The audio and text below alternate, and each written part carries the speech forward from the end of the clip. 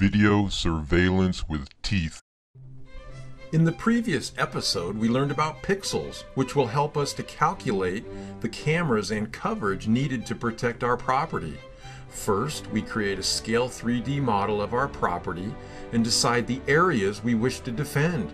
This is called our fields of fire, and anyone invading this space will trigger the money shot, providing evidence for prosecution. The pixel power of each camera will determine the linear distance it can protect.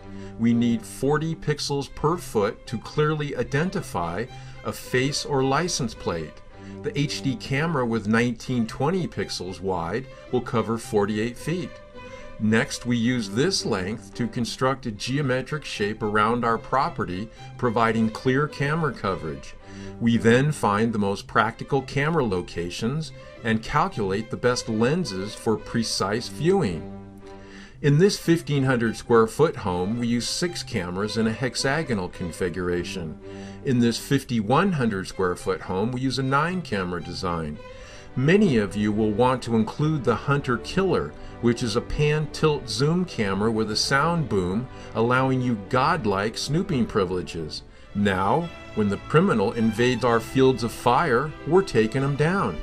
Video surveillance with teeth.